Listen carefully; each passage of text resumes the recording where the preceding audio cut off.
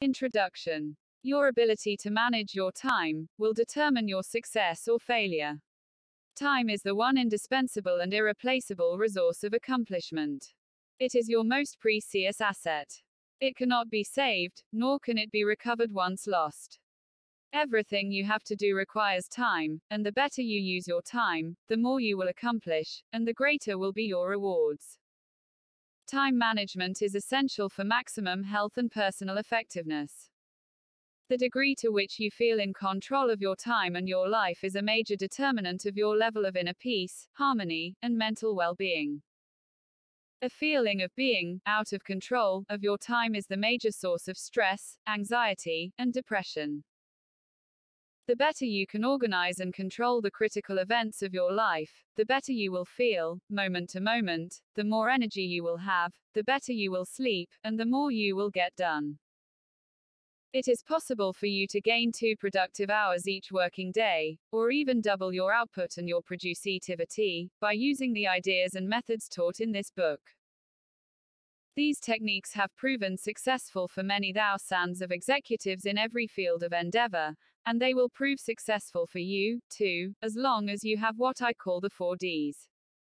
The 4 Ds of effectiveness.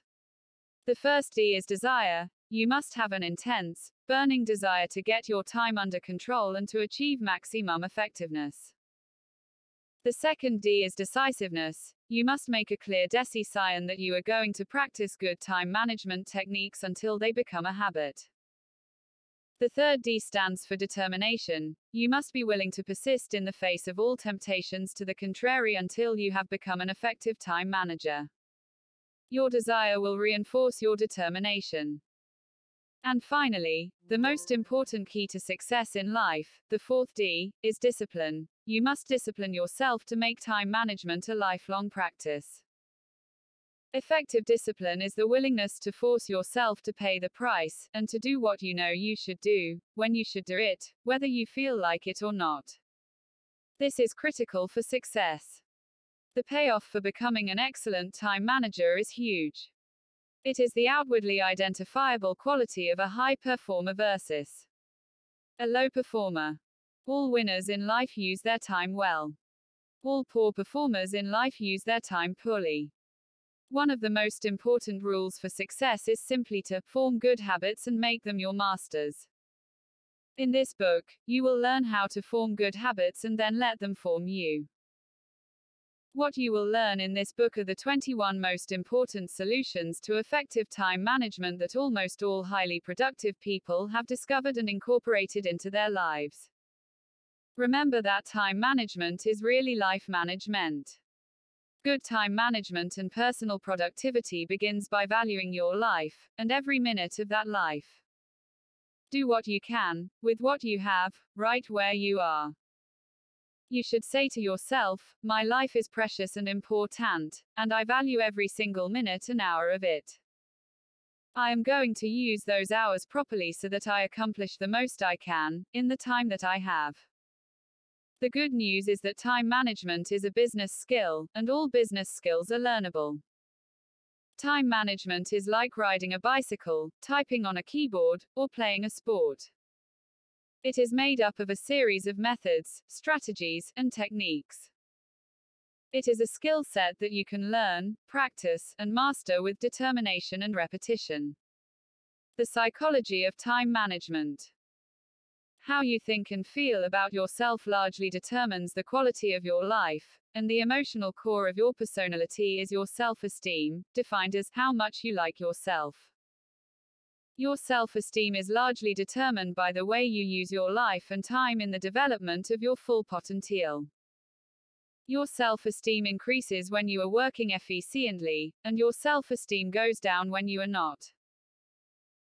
The flip side of the coin of self-esteem is called self-efficacy, defined as the degree to which you feel you are competent, capable, and productive, able to solve your problems, do your work, and achieve your goals.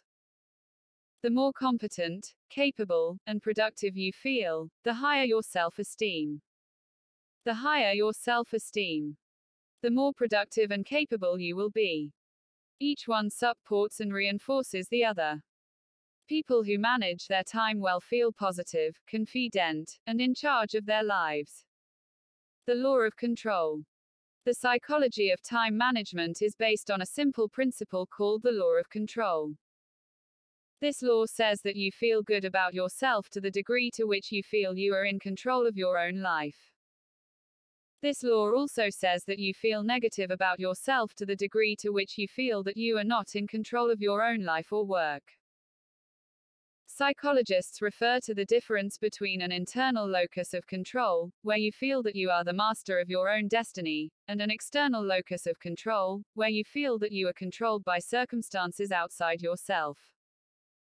When you have an external locus of control, you feel that you are controlled by your boss and your bills, and by the pressure of your work and responsibilities. You feel that you have too much to do in too little time, and that you are not really in charge of your time and your life. Most of what you are doing, hour after hour, is reacting and responding to external events. There is a big difference between action that is self-determined and goal-directed and reaction, which is an immediate response to external pressure. It's the difference between feeling positive and in control of your life and feeling negative, stressed, and pressured. To perform at your best, you must have a strong feeling of control in the important areas of your business and personal life. Your thoughts and feelings. In psychological terms, each person has a self-concept, an internal master program that regulates his behavior in every important area of life. People with a high self-concept regarding time management see themselves and think about themselves as being well organized and productive. They are very much in charge of their lives and their work. Your self-concept is made up of all of your ideas, pictures, images, and especially your beliefs about yourself, especially regarding the way you manage your time. Some people believe themselves to be extremely well organized and efficient. Others feel continuously overwhelmed by demands of other people and circumstances. Beliefs become realities. What are your beliefs about yourself and your ability to manage your own time? Do you see yourself and think about yourself as a highly efficient and effective time manager? Do you believe you are highly productive and in complete control of your life and your work? Whatever your belief, if you think of yourself as an excellent time manager, you will naturally do those things that are consistent with that belief. Because your self-concept causes you to continually strive for consistency between the person you see yourself as, on the inside, and the way you perform on the outside. If you believe you manage your time well, you will be a good time manager. You can take all of the courses on time management, read all the books, and practice the various systems, but if you perceive yourself as being a poor time manager, nothing will help. If you have developed the habit of being late for meetings and appointments, or you believe that you are a disorganized person, those habits become your automatic behavior. If you do not change your beliefs about your personal levels of effectiveness and efficiency, your ability to manage your time will not change, either. Make a decision. How do you develop new, positive beliefs about yourself and your level of personal productivity? Fortunately, it is not difficult. You simply use the 4 Ds: desire, decisiveness, determination, and discipline. Most important, make a decision to develop a specific time management habit, like being early for every meeting for the foreseeable future. Every change in your life comes about when you make a clear, unequivocal decision to do something differently. Making the decision to become an excellent time manager is the first major step. Program your mind. Once you have made the decision to become a highly productive person, there are a series of personal programming techniques that you can practice. The first is to change your inner dialogue. 95% of your emotions, and your eventual actions, are determined by the way that you talk to yourself most of the time. Repeat to yourself, "I am well organized and highly productive." Whenever you feel overwhelmed with too much work, take a time out and say to yourself, "I am well organized and highly productive." Affirm over and over to yourself that, "I am an excellent time manager." If people ask you about your time usage, tell them, I am an excellent time manager. Whenever you say that, I am well organized, your subconscious accepts these words as a command and begins to motivate and drive you toward actually becoming well organized in your behaviors. Visualize yourself as you want to be. The second way to transform your behaviors is to visualize yourself as an excellent time manager. See yourself as organized, efficient, and in control of your life. Remember, the person you see on the inside is the person you will be on the outside. If you are already a well-organized and highly productive person, how would you behave differently? What would be different from the way you behave today? Create a picture of yourself as calm, confident, highly efficient, more relaxed, and able to complete large amounts of work in a short period of time. Imagine what a highly productive person would look like. Would the person's desk be clear and tidy? Would the person appear unhurried and unstressed? Create a clear mental picture of yourself as a person who is in control of his time and life. Act as if. The third way to program yourself is to act as if you were already a good time manager. Think of yourself as being well organized in everything you do. If you were already excellent in time management, how would you behave? What would you be doing differently? With regard to your time and personal productivity, what would be different from the way you do things now? Interestingly enough, even if you do not think that you are a good time manager today, but nonetheless you pretend that you already are, these actions will generate a feeling of personal efficiency. You can actually change your actions, habits, and behavior when you fake it until you make it. Determine your values. Since time management is really life management, improving your personal productivity begins with an examination of your values. One of Murphy's laws says that before you do anything, you have to do something else first. It's not possible to manage your time properly unless you know exactly what your values are. Good time management requires that you bring your control over a sequence of events into harmony with what is most important to you. If it is not important to you, then you will never feel motivated and determined to get control of your time. Ask yourself this: why am I doing what I am doing? Why do you get up in the morning? Why do you do the job you do? What is your reason for working where you work? Meaning and purpose. Each person has a deep need for meaning and purpose in life. One of the major reasons for personal stress and unhappiness is the feeling that what you are doing has no meaning and purpose as it applies to you and your innermost values and convictions. You must always start off by asking the question, why? You can become more efficient with time management techniques, but it won't do you any good if you just become more efficient at doing something that is meaningless to you. Greater efficiency will simply increase your sense of alienation, frustration, and anxiety. What do you value most? The next question you need to ask is, what do you value most in life? What do you really care about and stand for? What will you not stand for? You will only feel really happy, valuable, and worthwhile to the degree to which your day-to-day activities are in harmony with your values. Almost all stress, tension, anxiety, and frustration, both in life and in work, comes from doing one thing while you believe and value something completely different. There are many reports about executives experiencing burnout as the result of the stress of their work. But people who love what they are doing, and put their whole heart into their work because it is a reflection of their values, seldom experience stress or burnout of any kind. When you are living consistent with your values, you seem to experience a continuous flow of energy, enthusiasm, and creativity. Stress comes from working at things that are not consistent with your highest values.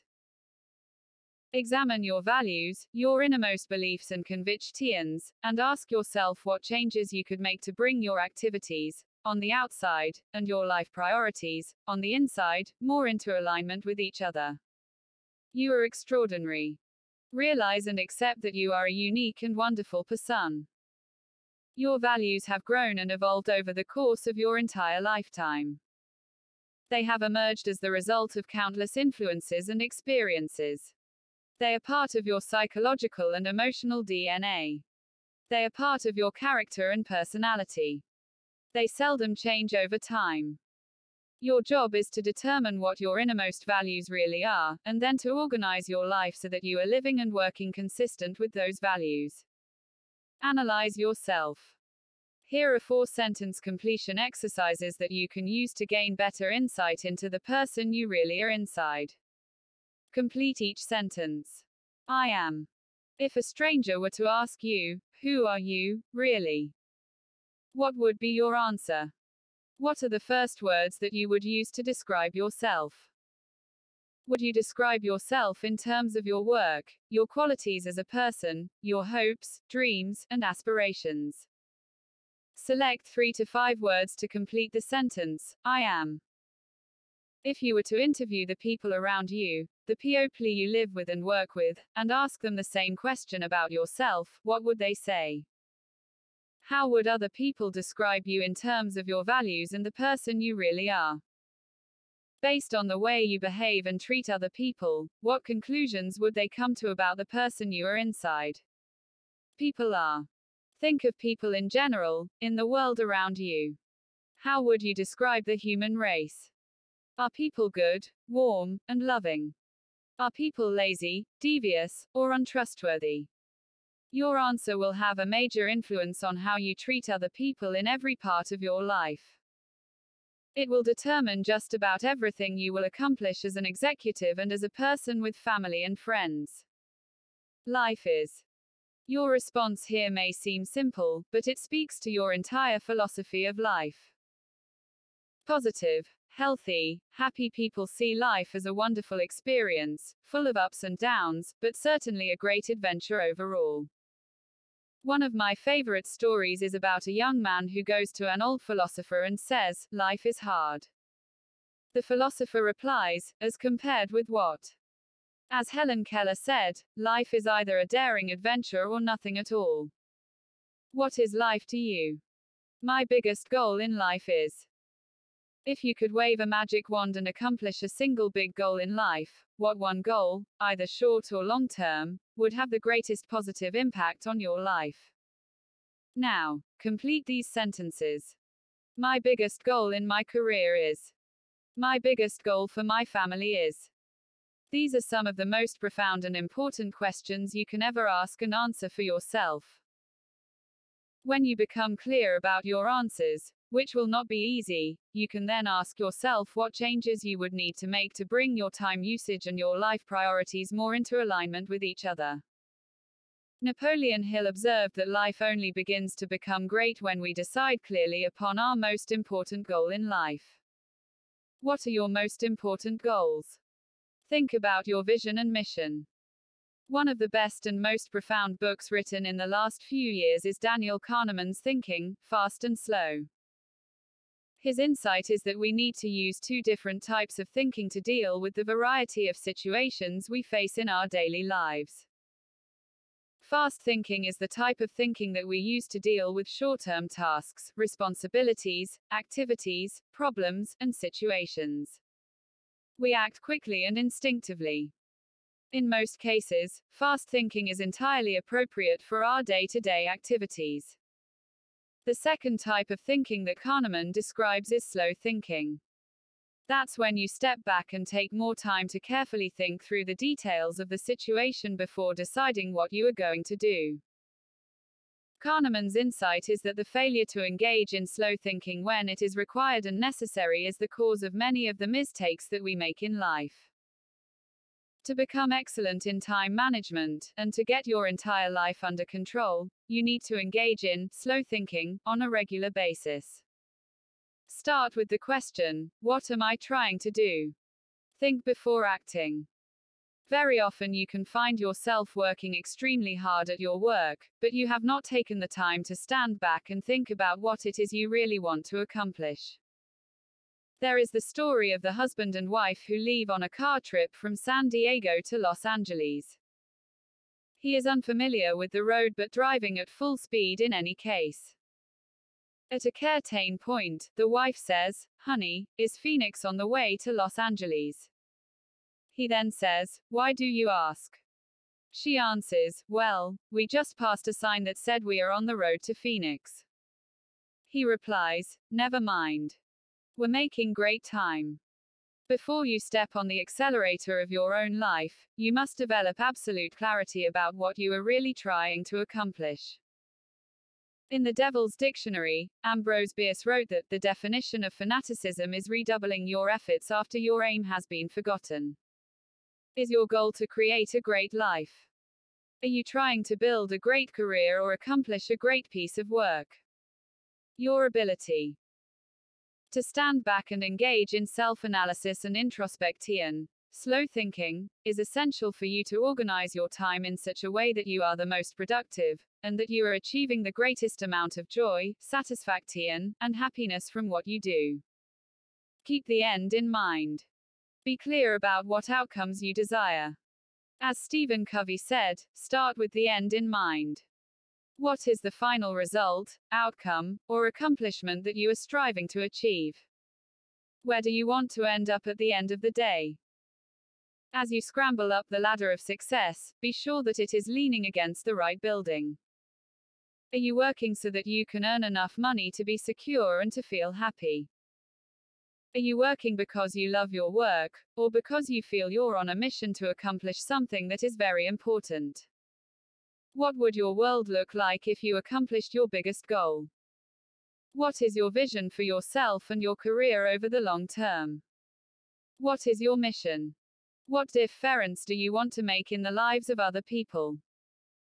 If all you are working for is to earn enough money to pay your bills, it's going to be hard for you to build up and maintain a high level of commitment and enthusiasm.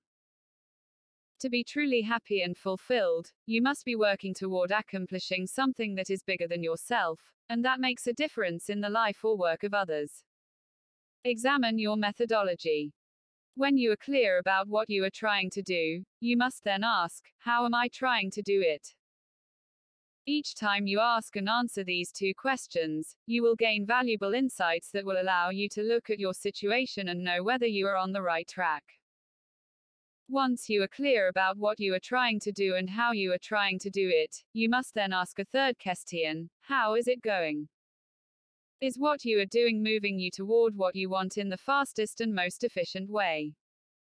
Are you happy with your rate of progress? Are things going well, or are you experiencing too many roadblocks and obstacles on your journey?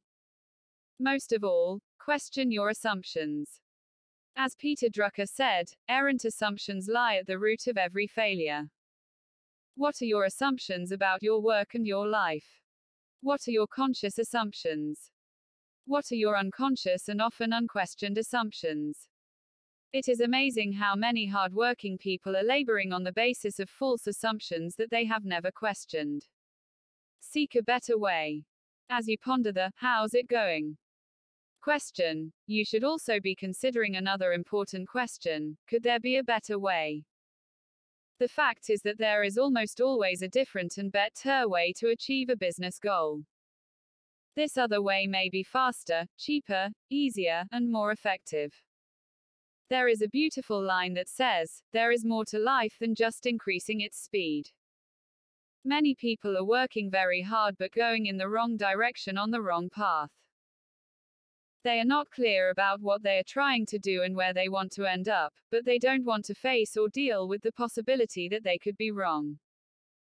The process of asking tough questions requires slow thinking, but it can significantly increase the speed at which you achieve your business goals and your vision and mission. Project forward, look backward. What is the most important and valuable work that you do, in any field or profession? It's thinking.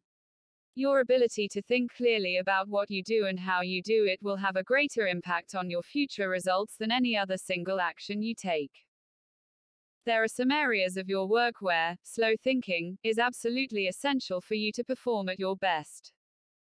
Take 30 minutes or more each day to review your goals, your plans, and your progress. The best time to do this review is first thing in the morning. Take time to think, plan, dream, and create. All exceptional executives and highly effective men and women set aside this time each day to carefully consider what they are going to do before they begin. You should read, review, reflect, and think about what you are doing before you take action. Over the years, I have read hundreds of biographies and autobiographies of successful men and women in every field. One common thread in these biographies that I discovered was that true greatness only emerges with introspection, retrospection, solitude, and contemplation. You will only achieve the greatness you are capable of when you begin to take time regularly to think about who you are, what you want, and the very best way to achieve it. Take the time to evaluate your life and your activities in a larger context. Think of where you are today and where you want to be in 5 years. Look at the activities that you are engaged in today and determine which of them can have the greatest impact on your future. This way of thinking will allow you to manage your time much better than you can even imagine at this moment. Sometimes, just one good idea gained in a period of solitude or contemplation can save you months and even years of hard work. Long-time perspective. Dr. Edward Banfield of Harvard University conducted more than 50 years of research into the attitudes and behaviors of high-performing people, both in America and worldwide. He identified one special quality that seemed to separate the high performers from the low performers. He called it long-time perspective. Banfield found that high performers took the time to think far into the future, often 10 and 20 years, and to develop absolute clarity about where they wanted to be in their lives and work at that time. They then come back to the present and make sure that everything they are doing in the moment is consistent with where they want to be in the future. This is a powerful technique that you can use, to project forward 1, 2, or 3 years, and imagine that your life situation is ideal in every way. Create a clear mental picture of what your work situation would be if it were perfect. From this vantage point of the future, look around you and describe your ideal life and work situation. Then, ask yourself if what you are doing right now is consistent with the creation of your ideal future. From that future vantage point, look back at yourself, to where you are today, and see the steps that you will need to take to get to where you want to go. This, back from the future thinking, is a practice of many top executives. Make better decisions in the present. For example, a young woman decides that she wants to be very successful in business in her adult life. With this clear long-term perspective in mind, the individual works many extra hours to get excellent grades in high school so that she will qualify for a good college. In college, the individual takes harder courses and studies much longer than her peers to graduate as close as possible to the top of her class. As a result of many years of hard work and study, and putting off the immediate gratification of parties, sports, and social life, the individual graduates at a high level from a prestigious university and is then hired by a large company, where she has the opportunity to get paid more and promoted faster than classmates who were not really thinking about the future at all. When you are clear about where you want to be sometime in the future, it is much easier for you to make better decisions in the present. The rule is that long-term vision improves short-term decision making. You have heard the saying, if you don't know where you're going, any road will get you there. The habit of developing long-time perspective is quite powerful. By projecting into the future and looking back to the present, you will often see steps that you could take, and mistakes that you could avoid. This exercise will help you to crystallize your values. It will give you the internal tools to organize your time and activities so that what you are doing today is moving you toward the creation of your ideal future. Ready for time management techniques. If you are not headed toward your desired destination, you don't want to get there any faster. If you are not moving in your own self-determined direction, there is no point in managing your time in a way that accelerates your speed of accomplishment. Time management strategies and tactics applied without a clear future vision will get you to a destination that holds no interest for you, only faster. Once you are clear about your values, vision, and mission for your life and work, and you are clear about what it is you want to accomplish and the best way to achieve it, then, and only then, can you begin to apply some of the powerful time management techniques that are available to you. Make written plans. All successful time managers are good planners. They make lists and sublists to accomplish each major and minor objective. Whenever a new project crosses their desk, they take the time to think through exactly what they want to accomplish, and then write out an orderly list, in sequence, of every step necessary for the completion of the project.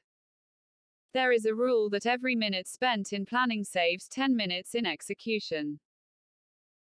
The time you take to think on paper about something you need to accomplish, before you begin work, will give you a return on personal energy of 1000%. 10 minutes saved for every minute that you invest in planning your work in the first place. Once you are clear about your goal, you then make a list of everything that you can think of that you will have to do to achieve that goal. Keep adding new items to the list as you think of them, until your list is complete. Organize your list two ways, by sequence and by priority. First, in organizing by sequence, you create a list of activities in chronological order, from the first step to the final step before completion of the goal or project. As Henry Ford said, the biggest goal can be achieved if you simply break it down into enough small parts. Second, you set priorities on these items, accepting that 20% of the items on your list will account for 80% of the value and importance of all the things you do. Setting priorities allows you to stay focused on your key tasks and activities without getting distracted. As Goethe said, the things that matter most must never be at the mercy of the things that matter least. Review your plans regularly, especially when you experience frustration or resistance of any kind.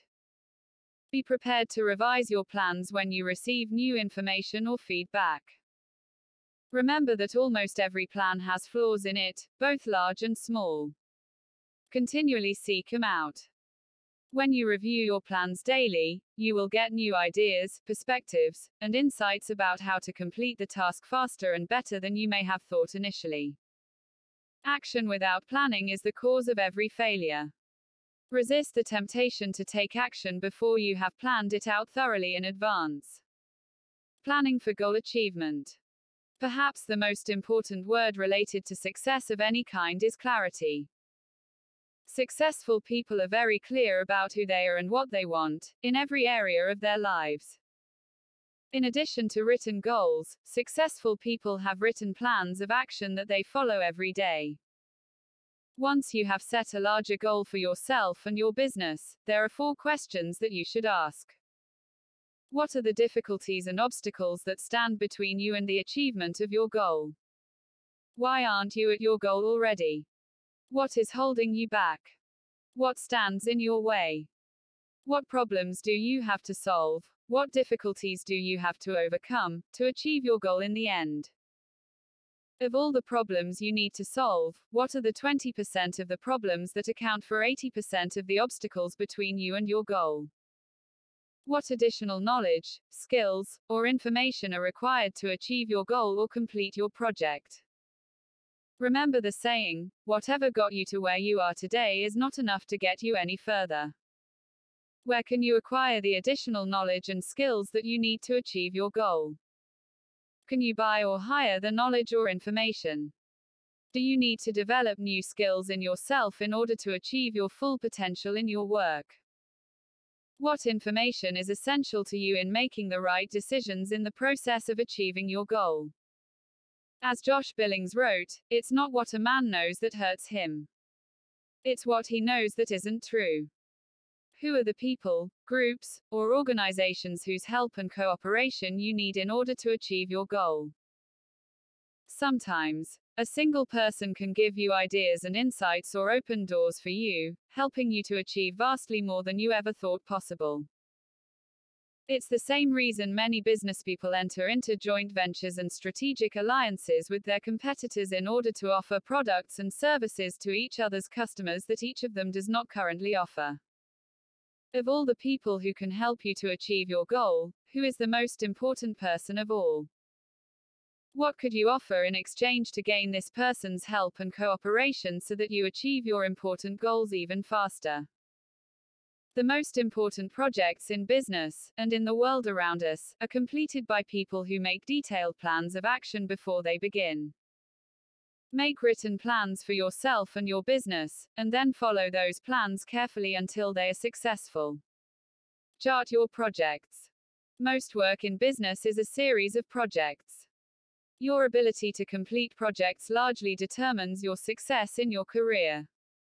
A project is defined as a multitask job. A project is a result that requires the completion of a series of many smaller jobs. Perhaps the most powerful tool you can use to maximize your effectiveness and dramatically increase your level of accomplishment is a checklist. A checklist consists of a written series of steps, in chronological order, which you create in advance of beginning work in the first place.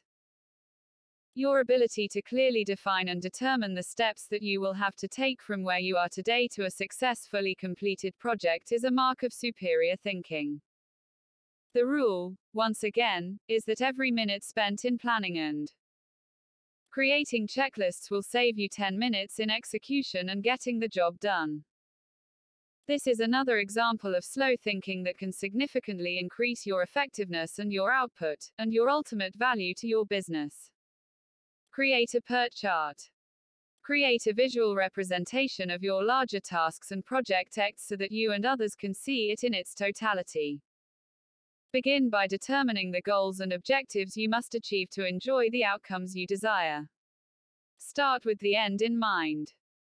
Take the time to develop absolute clarity about what your goals would look like if they were accomplished in an excellent fashion. Then, work back from the future to the present. Make a list of the logical steps, in order, that you need to take to get from where you are to where you want to be. The use of a PERT chart, which stands for Program Evaluation Review Technique, sets out graphically all the steps you need to take and when each one needs to be finished for you to achieve the final goal. This technique is used by the most efficient and effective companies and executives worldwide. A PERT chart enables you to see a variety of ways to achieve the task with greater efficiency.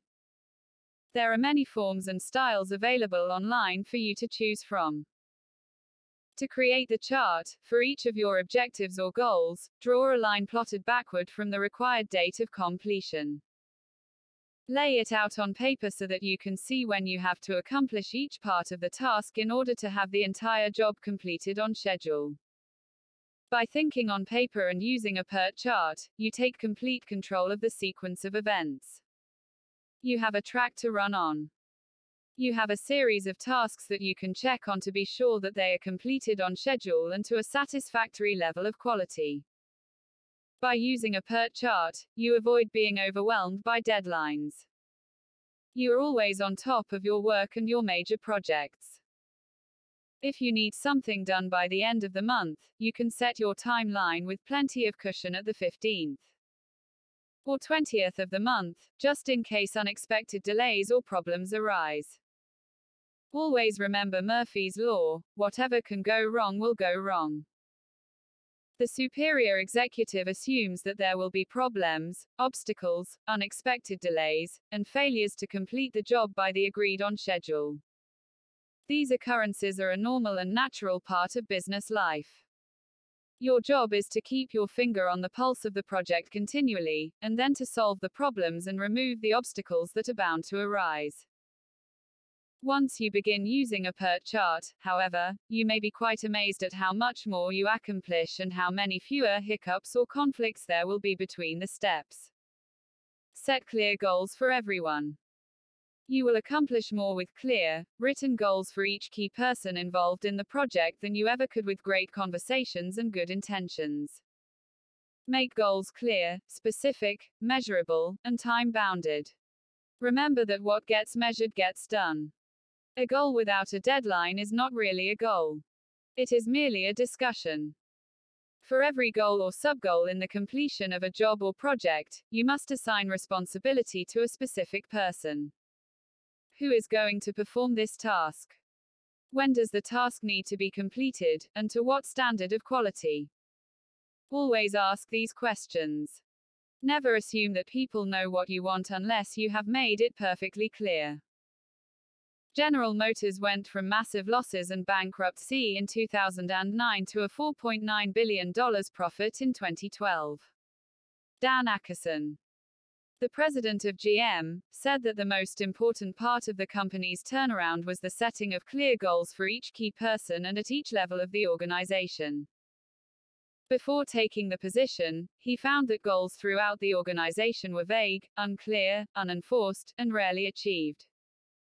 After establishing clear, specific goals, all employees knew exactly what they had to do to keep the job and to move ahead. Remember, the most wonderful talent you have is your ability to think, especially to think things through in advance.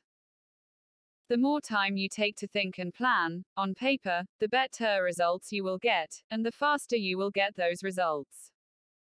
Create your daily to-do list. Perhaps the most powerful time management tool is a daily list of activities that you create to serve as a blueprint for your day. All successful time managers think on paper and work from a daily list of activities. Just as a pilot uses a checklist before every takeoff, effective executives take a few minutes to create a to-do list before they begin each day.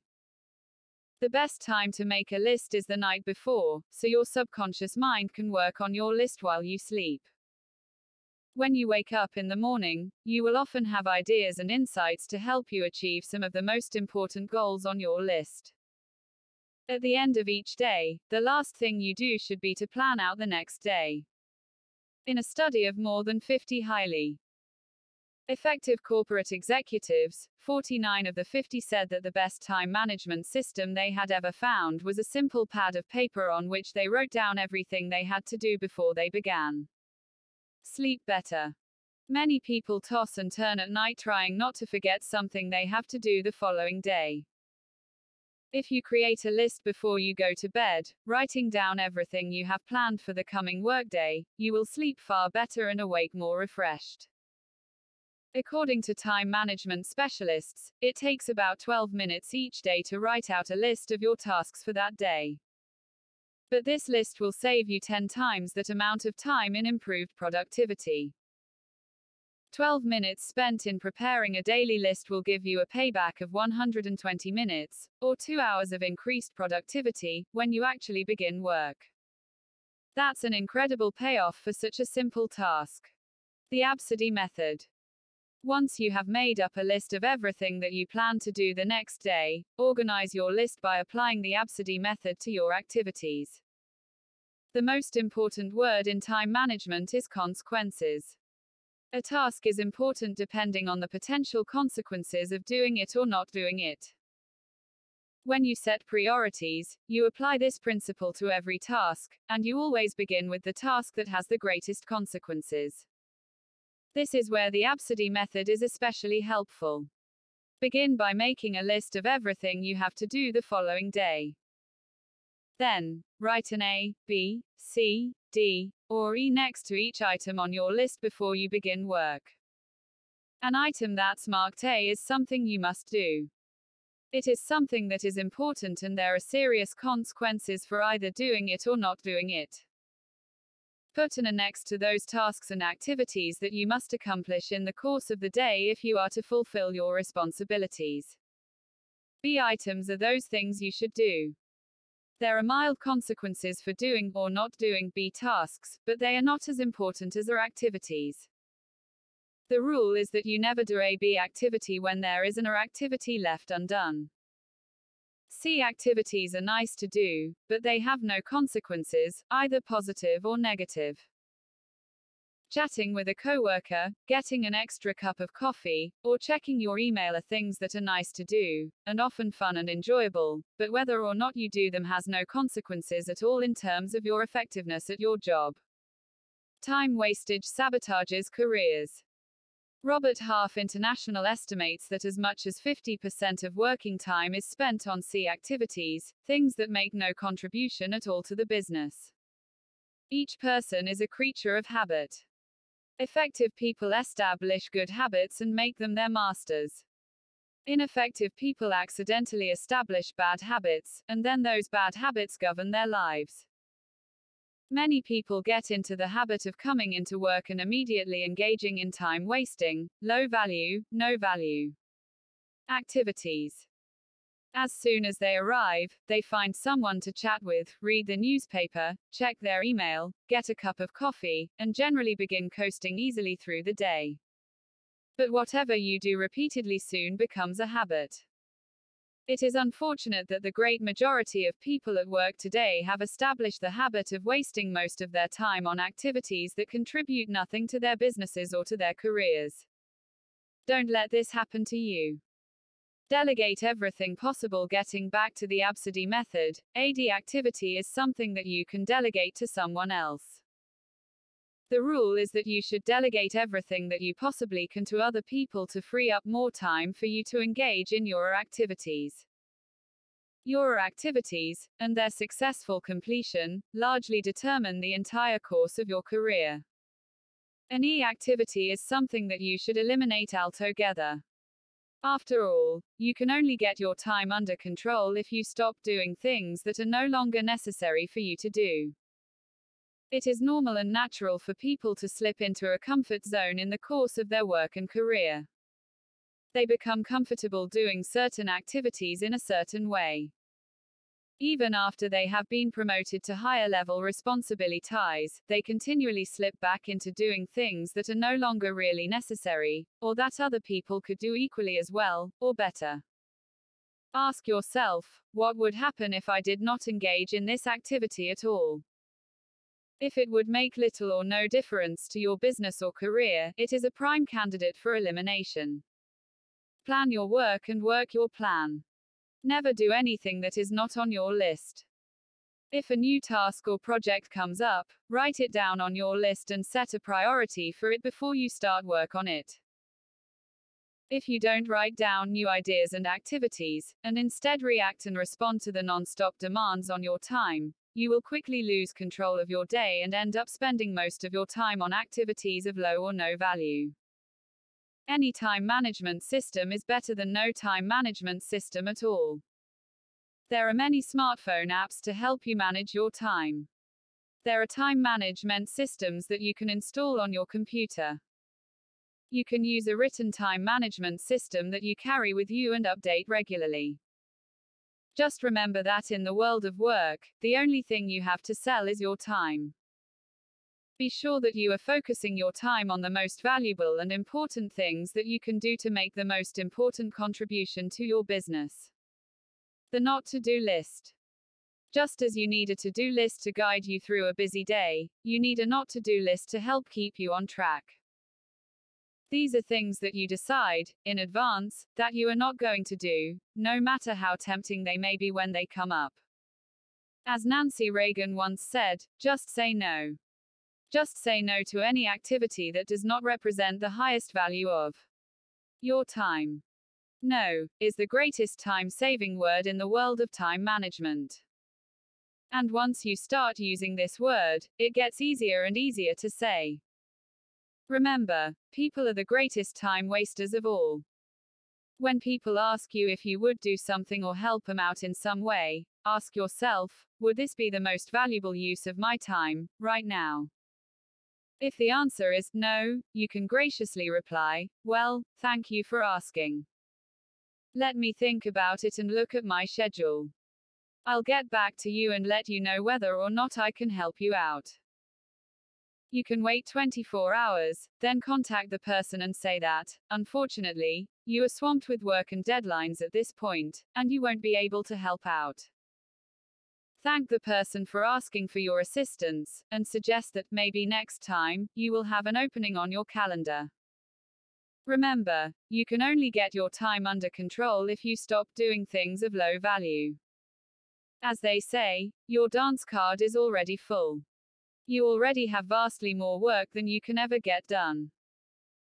You will never get caught up on your current tasks and responsibilities, let alone the additional tasks and responsibilities that flow to you every single day.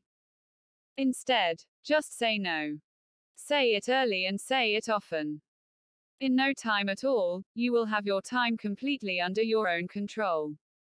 Set clear priorities.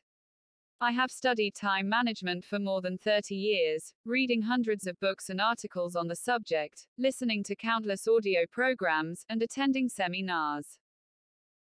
Using the ideas that I have assembled, I have written books of my own on time management that are worldwide bestsellers, produced audio and video learning programs, and conducted seminars and workshops on time management all over the world.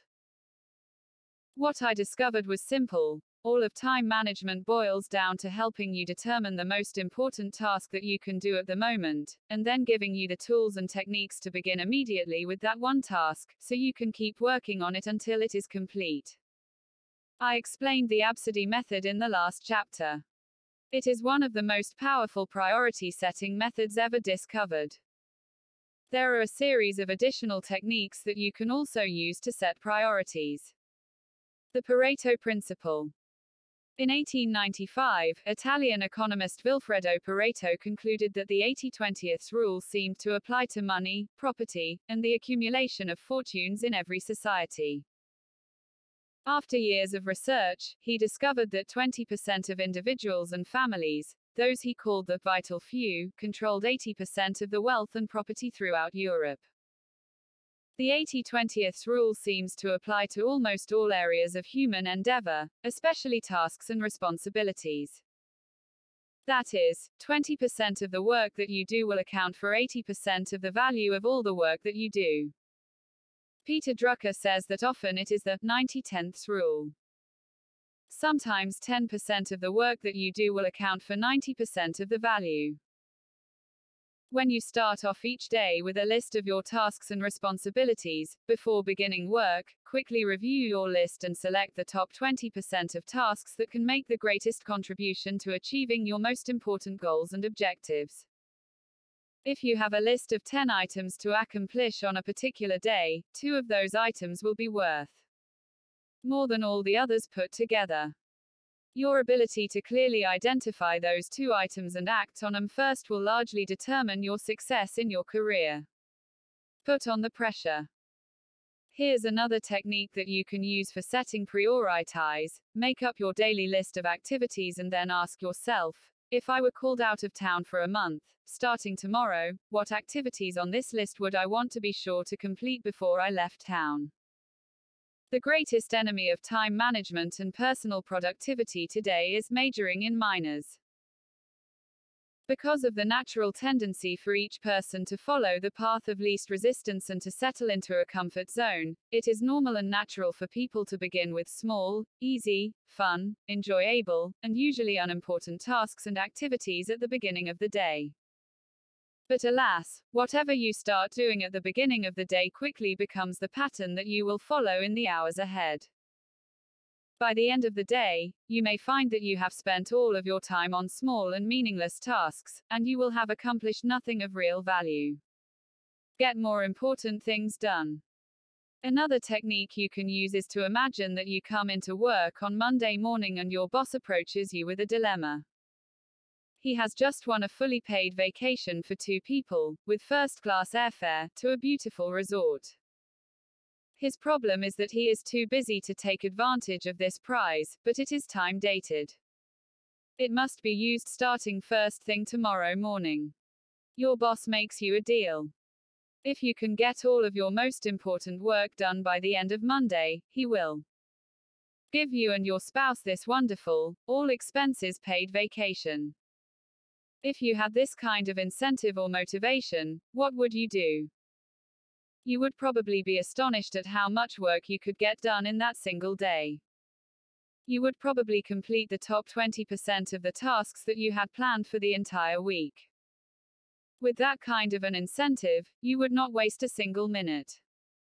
You would have no time at all for idle conversation with your coworkers. You would start early and immediately work through coffee breaks and lunch and concentrate single-mindedly on clearing your desk by completing your most important tasks. You would become one of the most productive people in your organization, virtually overnight. This is a great exercise for you to practice on yourself. This exercise just illustrates the fact that your efficiency and effectiveness is largely a matter of choice. With a sufficient incentive, you would be astonished at how productive you could be, virtually in a few minutes. With a sufficient incentive, and a decision on your part, you would almost immediately become one of the most valuable people in your organization. The Law of Three. This principle is probably worth the cost and time of reading this book. It is based on an amazing discovery that I have made over the years, working with many thousands of executives and business owners. It is that, no matter how many different things you do in a week or a month, there are only 3 tasks and activities that account for 90% of the value of the contribution you make to your business. If you make a list of everything you do in the course of a month, it will probably include 20, 30, or even 40 different tasks and responsibilities. But if you review that list carefully, item by item, you will find that only 3 items on your entire list account for 90% of your value to your business. How do you determine your big 3? Simple. Make a list of all your work tasks and responsibilities, from the first day of the month to the last day, and throughout the year. Then, answer these 3 magic questions. If I could only do one thing on this list, all day long, which one activity would contribute the greatest value to my business? Your most important task, the one that accounts for the greatest contribution you can make to your business, will probably pop out at you from the list. It will usually be quite clear to you, as it is clear to the people around you. Put a circle around that item. If I could only do 2 things on this list, all day long, what would be the second activity that would make the greatest contribution to my business? Usually, this item will jump out at you as well. It may require a little bit more thought, but it is usually clear and obvious. If I could only do 3 things on this list, all day long, what would be the third activity that would contribute the most value to my business? When you analyze your answers, you will clearly see that only 3 things you do account for almost all the value that you contribute. Starting and completing these tasks is more important than everything else you do. Here's an important point. If you do not know the answers to these 3 questions, you are in serious trouble. You are in great danger of wasting your time and your life at work. If you do not know the answer to these magic questions, you will always end up working on lower value and often no value activities. If you are unclear for any reason, go to your boss. Ask what your boss thinks are the 3 most important things that you do to make your most valuable contribution at work. Ask your coworkers. Ask your spouse. But whatever you do, you must know the answers to these 3 questions. Pass it along. Once you are clear about your big 3, you must help all the people who report to you gain clarity about the big 3, as well. There is no kinder or more generous thing that you can do for your staff members than to help them become absolutely clear about the most important things that they do to make the most valuable contribution to your business. In a well-managed department or organization, employees know exactly what the most important things are that they could do to make the greatest contribution. At the same time, every worker should know what every other worker's big 3 are. All day, every day, everyone should work, both alone and together, to complete one or more of those 3 big tasks. People who are dominated by fast thinking naturally react and respond to the demands and pressures of the moment. They continually veer off track and away from working on their highest priority tasks. But this practice is not for you. Before you begin work, take some time to think slowly, select your most important task, and then start work on that task to the exclusion of everything else. Stay on track. What is the most valuable use of my time right now? Because it is the most important question in all of time management, ask it over and over again until it becomes an automatic guide that motivates and drives you to focus on your highest value task or activity. When you organize all of your time and work activities around the answer to this question, you will be astonished at how much more productive you become, and how quickly. Sometimes I ask my audiences, what is your most valuable financial asset? After they have thought it over and given me a couple of answers, I point out that the answer is actually your earning ability. Your ability to earn money represents as much as 80% to 90% of your financial value in the world of work. Think of yourself as an earning machine. Every task that you work on contributes a value of some kind, either high or low. Your job is to focus on the most valuable use of your time and to discipline yourself to continually work on those few activities that contribute the greatest value to your work and to your business. A lifestyle principle. This selection of the most valuable use of your time applies to every area of your life as well. Sometimes, the most valuable use of your time, especially if you are working extremely hard, is to go home and go to bed early and get a good night's sleep. Sometimes the most valuable use of your time is to spend it face to face with the important people in your life. Sometimes the most valuable use of your time is to take excellent care of your physical health, by eating the right foods, taking time to get exercise regularly, and getting the proper rest and relaxation that you need to perform at your best. Sometimes the most valuable use of your time is just to spend it with your family or to read a good book rather than watching television. At other times, the most valuable use of your time will be to socialize. To get together with family and friends whose company you enjoy so that you can relax and distress. What matters most is for you to always be asking yourself this question: what is the most valuable use of my time right now? And then you discipline yourself to start and complete that activity, whatever it is. When you begin to incorporate this one suggestion into your time management skills and your day, you will become one of the most efficient time managers of your generation. The important versus the urgent. In terms of your tasks and activities, setting priorities is largely about separating the vital few from the trivial many. There are 4 different types of tasks that you are faced with every day. Your ability to sort out these tasks into the proper categories can significantly increase your productivity. Each of these tasks can be put into a different box or quadrant.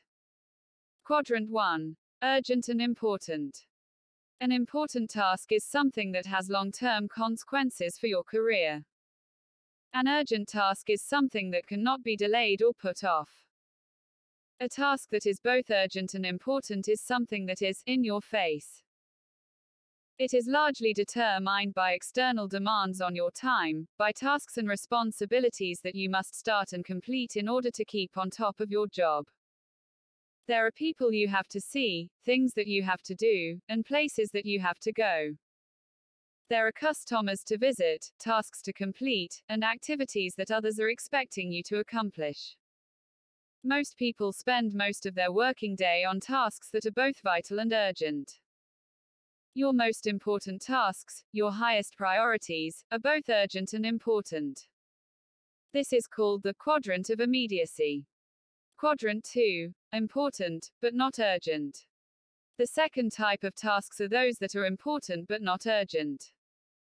They can be delayed or procrastinated upon, at least for the short term. An example of a task that is vital but not urgent is an important report that you must have written, approved, and submitted by the end of the month. Or think about a college term paper. It is something that is vital to your grade at the end of the semester, but it is also something that can be put off for weeks and months, and often is. Most term papers are written the night before the deadline. What was at one time vital but not urgent suddenly becomes very urgent indeed. Throughout your life, you are surrounded by important but not urgent tasks. Reading important books in your field, taking additional courses, upgrading your skills and abilities are all vital to your long-term success, but they are not urgent. So, you procrastinate doing them. Most people who fail or underachieve in business have unfortunately put off upgrading their skills and abilities for so long that they are simply passed over and surpassed by other, more determined and aggressive people who want to enjoy greater rewards and responsibilities. Even something as simple as physical exercise is vital to your health, but not urgent. You can put it off for an extended period of time, and most people do.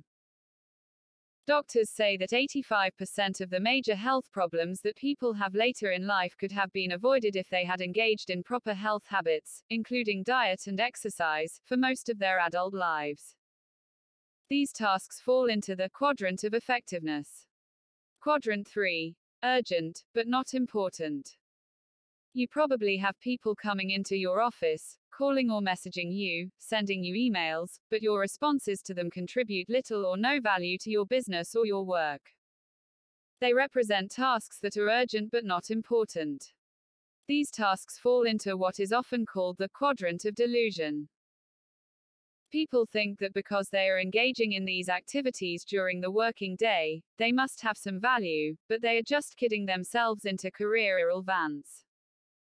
Many people spend as much as half of their time engaging in activities that are urgent but not important. They are fun, easy, and enjoyable, but they make no contribution to the work at all. Most of these activities involve idle conversation with co-workers, or low-value, no-value activities. Quadrant 4. Not urgent and not important. The fourth type of activity that people engage in at work are those tasks that are neither urgent nor important. These activities fall into the quadrant of waste. Many people engage in activities that have zero value to either themselves or the company. Reading email spam or reading the sports pages, going shopping during the day, or driving around between appointments listening to the radio, all are examples of activities that are neither urgent nor important. They are a complete waste of time. They contribute nothing to your life. Develop good work habits. The great tragedy is that if you do something repeatedly, you soon develop a habit. And a habit, once formed, is hard to break. Many people have developed the habit of spending most of their time on low-value, no-value activities and then are quite astonished when they are laid off from their jobs or passed over for promotion. The key to good time management is for you to set priorities and to always be working on what is both urgent and important, that is, your most pressing and important tasks. Once you are caught up with your tasks that are urgent and important, you immediately start work on those tasks that are important but not urgent at the moment. The tasks that are important but not urgent are usually those tasks and activities that can contribute to your career in a meaningful way in the long term. Determine your key result areas. Perhaps the most important key to high productivity is for you to focus and concentrate on the most valuable and important things you can do, all day long. Developing absolute clarity about your key result areas is essential for executive effectiveness and high productivity. Your key result areas are those things that you have been hired to do, accomplish, or achieve. They are your top priorities in terms of the value that you contribute to your business. These are the tasks that, once accomplished, determine whether or not you fulfill your responsibilities to your company and to yourself. What are the key results that you have been hired to accomplish? Try asking the question another way: why are you on the payroll? This is a key organizing question that you should be asking yourself every minute of every day, especially when you are overwhelmed by too much to do and too little time. A key result area (CRA) can be defined as having three specific qualities. It is something that you absolutely, positively must do to fulfill the responsibilities and demands of your job. It is something for which you are 100% responsible. If you do not do it yourself, there is no one else who can or will do it for you. It is something that is completely under your control. You do not need the assistance or participation of someone else in order to complete this part of your work. If you are not sure exactly what your key result areas might be, go to your boss and ask. Ask your boss, why, exactly, am I on the payroll? Surprisingly enough, most bosses won't know how to answer this question, either. They have never thought through why you are on the payroll, or even why they themselves are on the payroll. When you ask this question and force your boss to think it through, you will both become more productive and effective in your work. Keep on track. A second question with regard to key result areas is, what can only I do that, if done really well, will make a real difference to my organization? As it happens, there is a specific answer to this question for virtually every hour of every day. In your work, there are things that only you can do. If you don't do them, no one else will do them for you. If you do them well, it will make an extraordinary difference to your job and to your company. These are the specific activities that contribute the greatest value to your work. For you to perform at the highest level, you must be absolutely clear about what those activities are that are more valuable than any others, and which only you can perform to distinction. Remember, there are always 100 little things that you can do that, if done well, will make very little difference to your success or to your contributions. Focusing on key result areas is the most direct way to unleash effectiveness, power, persuasion, enthusiasm, and energy. You always get a tremendous feeling of self-confidence and personal power from completing something that is significant and important both to you and your company. On the other hand, in the age of distraction, you actually experience feelings of low self-esteem, frustration, stress, and often depression when you are doing something that, in your heart of hearts, you know makes very little difference to achieving your major goals. Define your key result areas. There are seldom more than 5 to 7 key result areas in any job. Each CRA is a specific task that you must do if you are to complete the overall output responsibilities of your work. For example, if you are a salesperson, your key result areas are 1. Prospecting, i.e., finding new customers to talk to. 2. Building trust and rapport with prospects so that they are open to listening to you. 3. Identifying needs accurately. 4. Presenting your product persuasively. 5. Answering objections clearly. 6. Closing the sale decisively. 7. Getting resales and referrals from satisfied customers. Each of these tasks must be done in order for you to fulfill your responsibilities as a salesperson for your company. As a manager, you have 7 key result areas as well. They are 1. Planning, deciding exactly what is to be done. 2. Organizing, bringing together the people, money, and resources needed to fulfill the plan. 3. Recruiting, finding the right people to work with you to achieve the goals. 4. Delegating, making sure that people know exactly what they are supposed to do, and at what time, and to what level of quality. 5. Supervising, making sure that each job is done on schedule to the required level of quality. 6.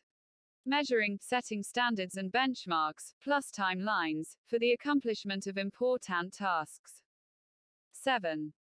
Reporting, making sure that each person above you, next to you, and below you knows exactly what it is that you are doing and achieving. More than 90% of all of your problems in management, or in life, are from dropping the ball in one of these key result areas.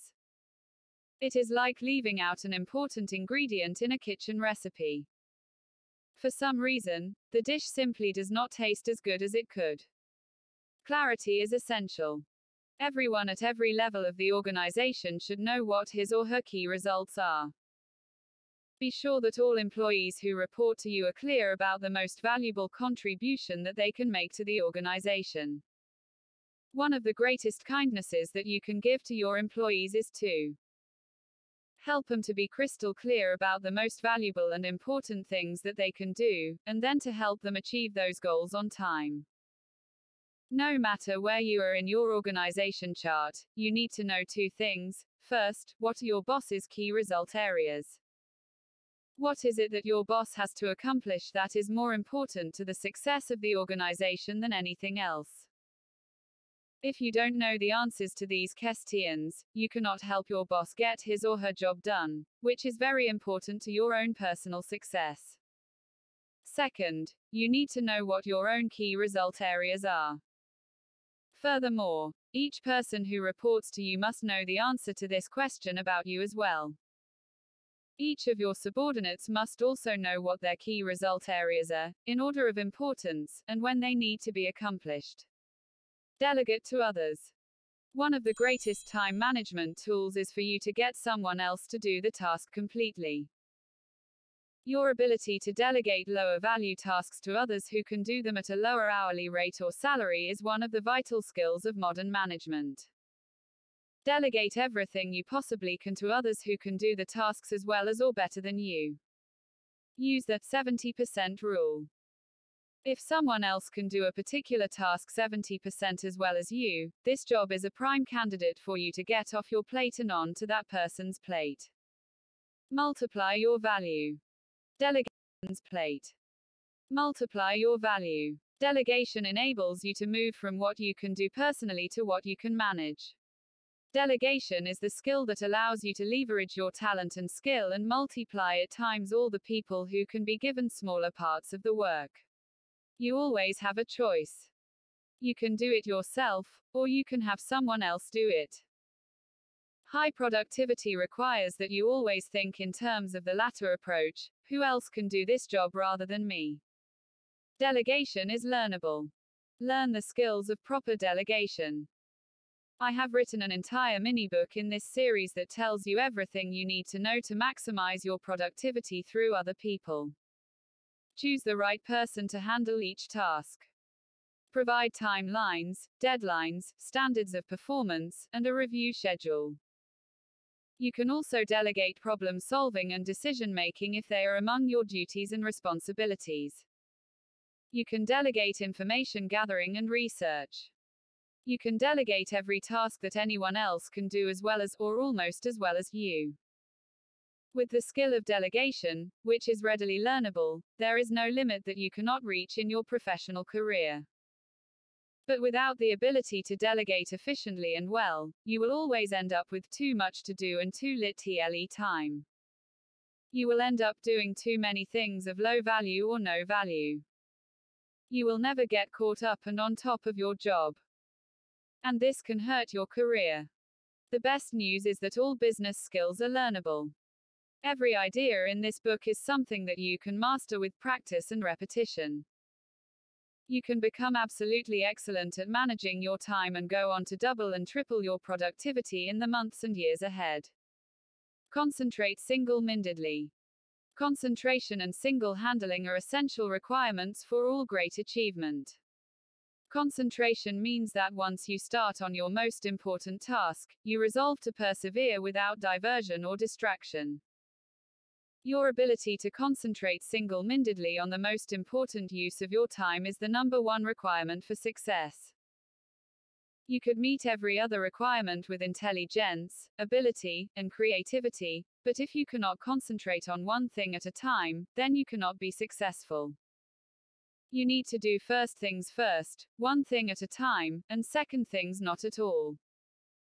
If you do not discipline yourself to concentrate single-mindedly, you will invariably find yourself working on low-priority tasks.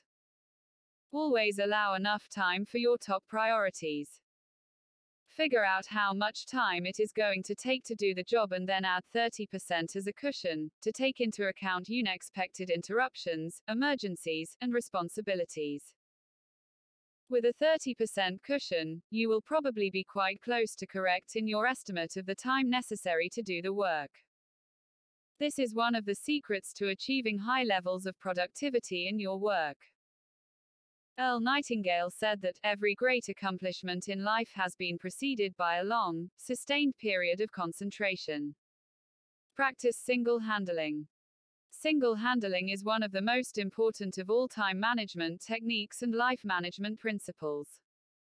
Once you start a task, you stay with it until it is 100% complete. Single handling requires that you do not continue picking up and putting down the same task, over and over, going off to something else and then coming back. With single handling, once you pick up a task and begin on it, you discipline yourself to bring it to completion before you go on to the next task. Apply single handling to your mail and correspondence. Deselect unimportant items immediately and then deal with the important documents only once, either by filing or responding to them right away. The principle of single handling, made famous by time management expert Alan Lakine, comes from time and motion studies comparing the output of people who concentrated single-mindedly versus the output of people who went back and forth on a task, going away and returning to that task many times in the course of task completion.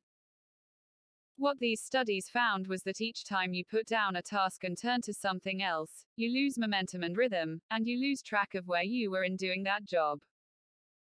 When you come back to the task, you have no choice but to review your previous work, catch up to the point where you were when you broke off, and then begin again. This process turns out to require as much as 500% of the amount of time otherwise necessary to complete a task if you had started with it and stayed with it until it was 100% complete. In simple terms, single handling can reduce the time you spend completing an important task by as much as 80%, and dramatically increase the quality of the finished work. Avoid multitasking. There is a good deal of argument today over the concept of multitasking. Some people feel that they are quite capable of performing at high levels of productivity while they are working on several tasks at once. The studies have now proven that this idea is totally false. What the experts have discovered is that multitasking is actually task shifting. The fact is that you can only do one thing at a time. If you stop doing one task to turn to another task, you must shift all of your attention and energy to the new task. When you turn back to the previous task, you are simply making a shift of attention, like pointing a light beam from one target to another. Then, you must bring yourself up to speed on the old task before you get started again. Dumb and Dumber.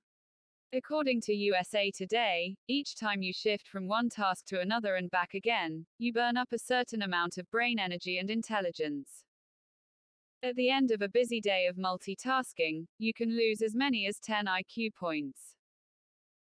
So, you become progressively dumber throughout the day, ending the day feeling burned out and often indecisive about the smallest things, such as what you want to have for dinner or watch on television that evening.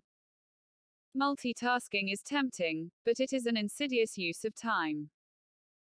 It can actually sabotage your career and undermine your ability to accomplish the most important tasks upon which all your success depends. Decide to concentrate. Resolve today to make it a habit to plan your work carefully, set priorities, and then begin on your most important task. Once you have begun on your top task or output, resolve that you will work single-mindedly, without diversion or distraction, until that task is complete. One of the techniques used by highly productive executives is to work at home in the morning or evening, or on the weekend, when you can concentrate single-mindedly without interruption of any kind. Another key to single-minded concentration is to avoid the attraction of distraction. Instead of responding to every email or ring on your phone, leave things off. Close your door, turn off all your devices, and put everything aside so that you can work on the one task that can make the greatest difference to your company and your career at this point.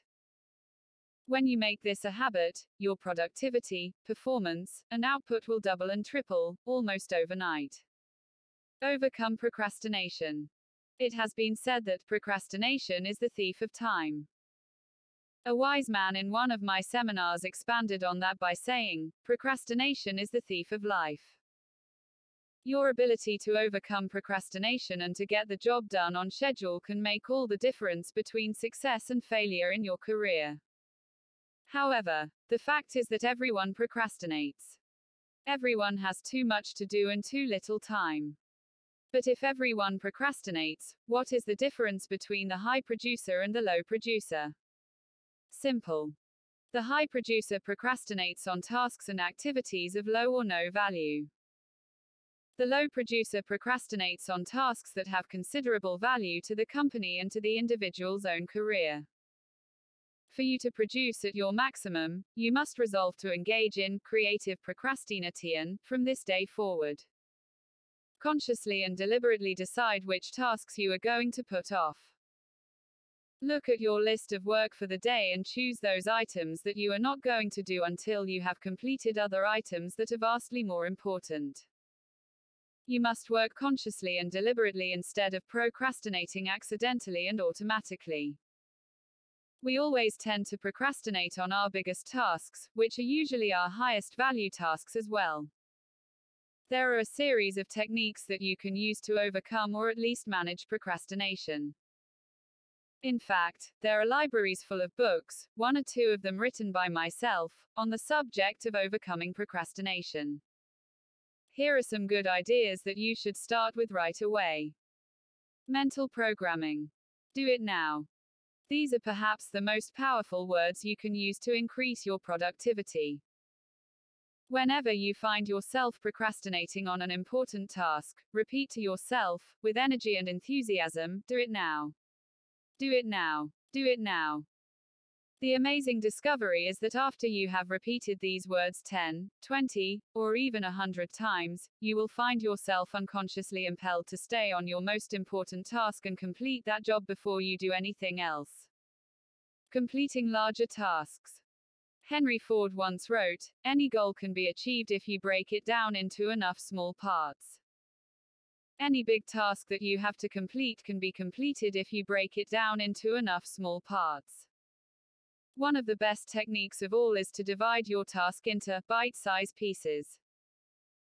Take a piece of paper and write down every small part of the task that you have to do, in sequence, from the first little job to the final job that completes the task.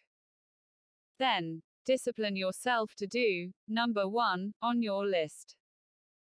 Sometimes, the decision to take action on the first step on a large task makes it easier for you to do the next step, and the next step, and the next step as well. Sometimes just forcing yourself to start on a major task will help you to develop the momentum and energy necessary to work right through until the task is complete. The salami slice method. A variation of the bite-sized pieces technique for overcoming procrastination is called the salami slice method. Just as you would not try to eat a loaf of salami in one bite, you do not try to do a large task in one time period. Instead, you salami slice the task. You reduce the size of the task by slicking off one small part at a time. You then resolve to complete that one small part before you go on to something else. Each time you sit down with your major task, especially if you are overwhelmed with other pressing responsibilities, resolve to complete one part of the task at a time. Often this strategy will get you started on the project and make it easier to complete parts 2, 3, 4, and so on. Develop a sense of urgency. One of the rarest and most valuable human qualities in the world of work is a sense of urgency. It is estimated that only about 2% of people move quickly to get the job done. When you develop a reputation for having an action orientation and for getting the job done quickly, you'll move on to the fast track in your career. When 300 chief executive officers were asked what employees could do to put themselves on the fast track in their corporations, 85% of the top executives had the same reply. The most important qualities that they looked for were 1. The ability to set priorities, and 2. The ability to start on the most important job and get it done quickly and well. When you develop a reputation for starting on your most important tasks and completing them quickly and well, you will be happily surprised at all the wonderful opportunities that will open up for you. Create blocks of time. You require unbroken blocks of time for maximum accomplishment. The more important your work is, the more important it becomes for you to establish blocks of time to work on serious projects. You need a minimum of 60 to 90 minutes to accomplish anything worthwhile. It takes about 30 minutes just to get your mind into a complex task, like preparing a proposal, report, or even planning an important project.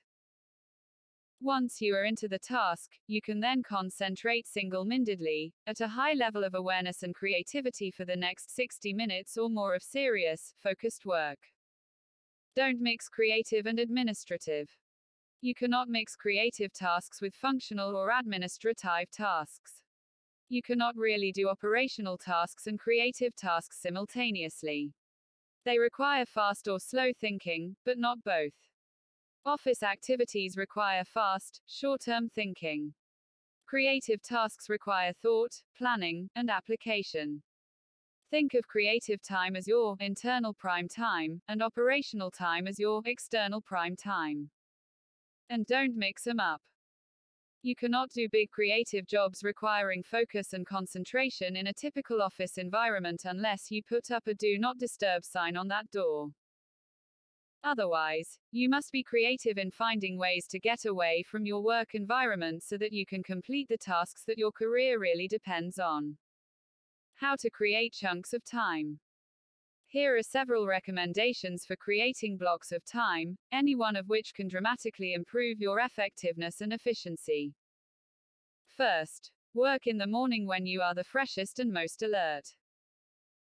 Many of the most productive people in business discipline themselves to go to bed early and then arise at 5 o'clock or 6 a.m. so that they can work for 60 to 90 minutes uninterrupted before they go into the office.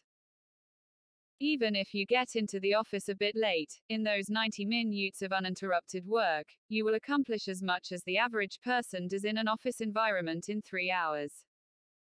Another time that you can use to your advantage is lunchtime. This is a great opportunity for you to shut off your phone, turn off your internet connection, and remove other distractions while everyone else is out of the office having lunch. You'll have 60 straight minutes of peace and quiet where you can work single-mindedly to clear up some of your most important tasks. Do not disturb. Another strategy you can use is to close your office door for certain periods each day during which you work single-mindedly on your biggest tasks. Many executives will get a do not disturb sign from a hotel and hang it on the door handle at work. Everyone knows that while this sign is on the door, no one is allowed to interrupt them except in the case of a real emergency. My controller, a talented and skilled woman, complained to me that she was overwhelmed with non-stop interruptions from different people. As a result, she was unable to get her detailed accounting work done and send out her financial statements and reports on schedule. After I recommended that she put a do not disturb sign on her door and work non-stop for 1 hour in the morning and 1 hour in the afternoon without interruptions, it transformed her work life. She told me afterward that, within a few days, she was totally caught up. Even more, none of those interruptions turned out to be so important that they couldn't wait for a later time. Gain extra hours. Here is yet another great technique that virtually all executives on the fast track use. It is so simple that it should be illegal. Get up a little earlier and arrive at your office 1 hour before everyone else. Use that hour to organize your day and to get started before there are any possible interruptions. Then work through lunch and gain 1 more hour of productivity. Finally, stay 1 hour later, after everyone else has gone home, and use that time to wrap up your day and complete your most important tasks. This is an amazing technique. By adjusting your day in this way, you beat the traffic on your way to work and you beat the traffic on the way home. In between, you add 3 productive hours to each working day.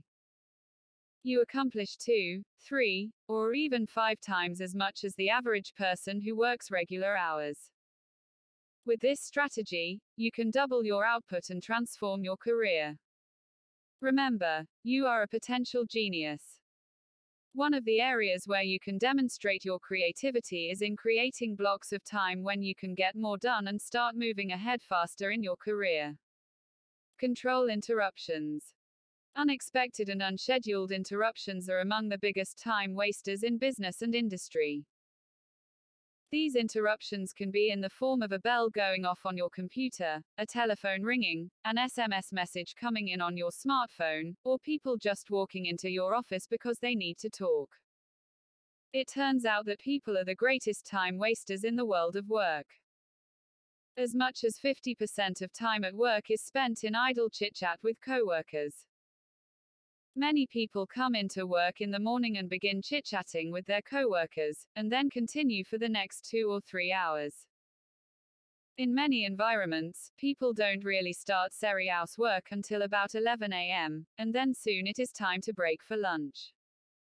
After lunch, they come back and chit-chat with their coworkers some more, not getting back into the job until 1:30 or 2 p.m. Work all the time you work. The rule for you is to work all the time you work. When you go into your workplace, begin work immediately. Do not chat with others, read the newspaper, or surf the internet. Since you planned out your day the evening before, you begin immediately on your most important task, and keep working, task by task, until you get your most important jobs done. Minimize interruptions. When someone phones you, cut to the chase immediately. Say something like, "Hello, Bill. It's nice to hear your voice. What can I do for you?" Get right to the point. Don't waste time. Before you call Bill, quickly write out an agenda of the points you want to cover in your phone call.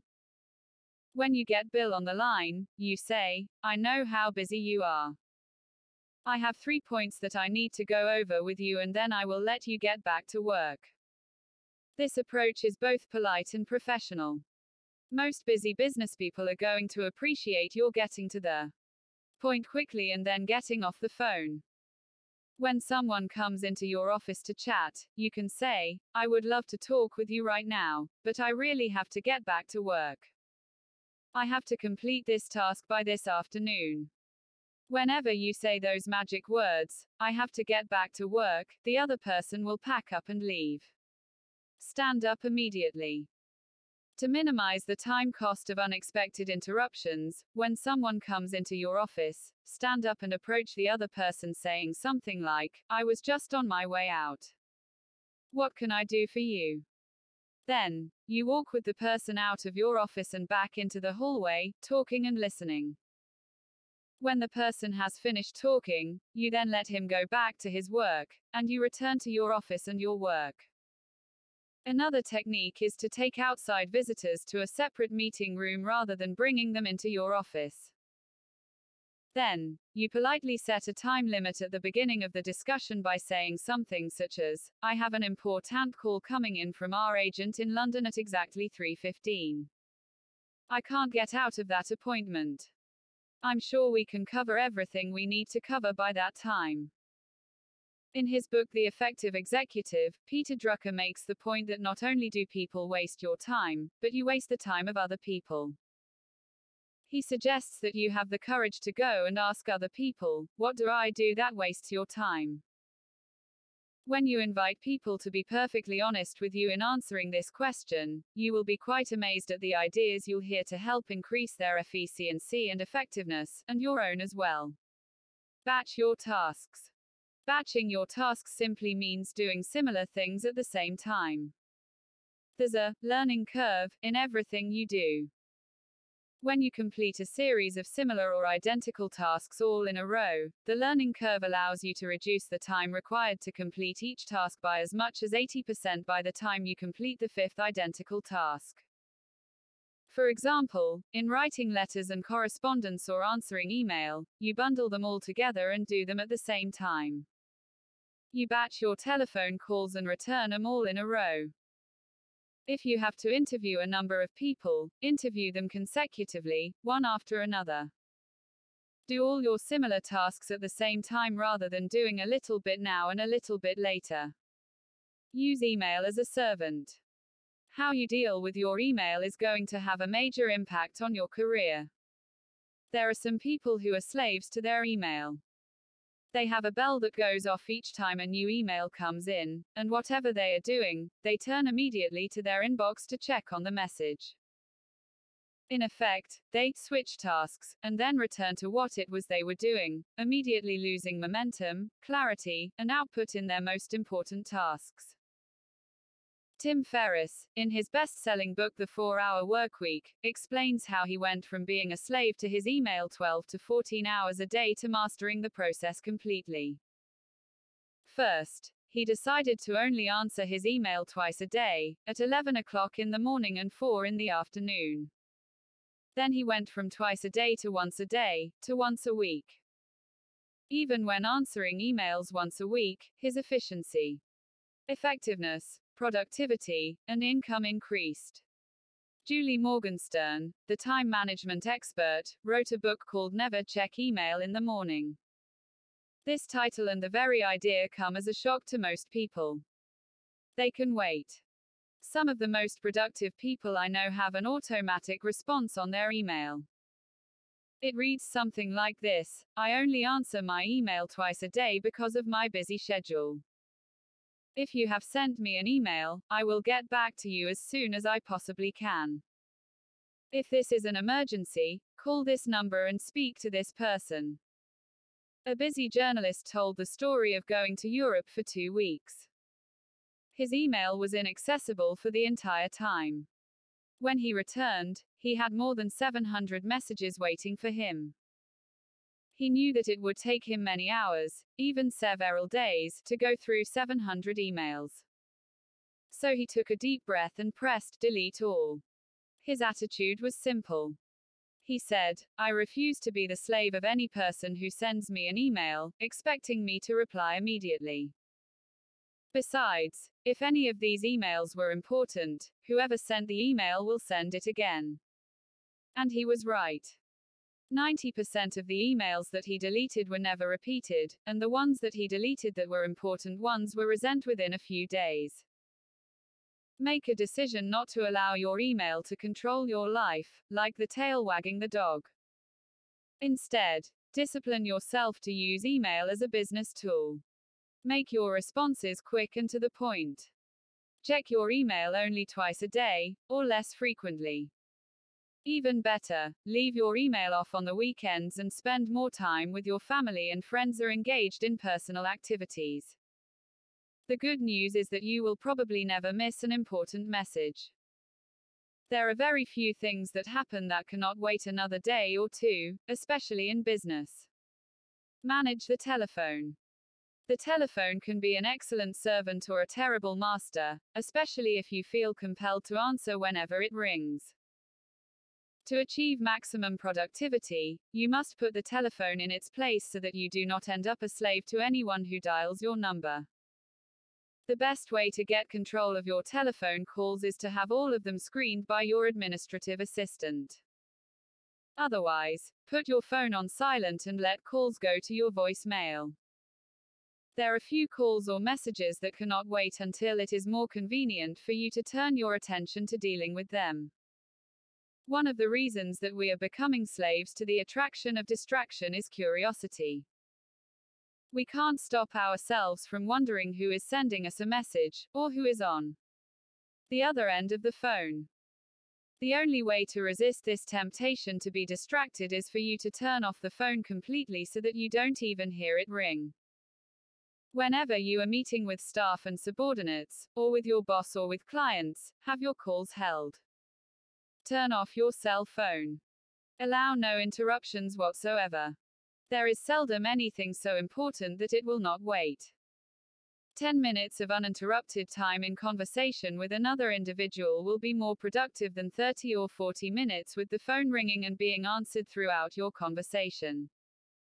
Later, you can call people back, one after another. Bunch your calls.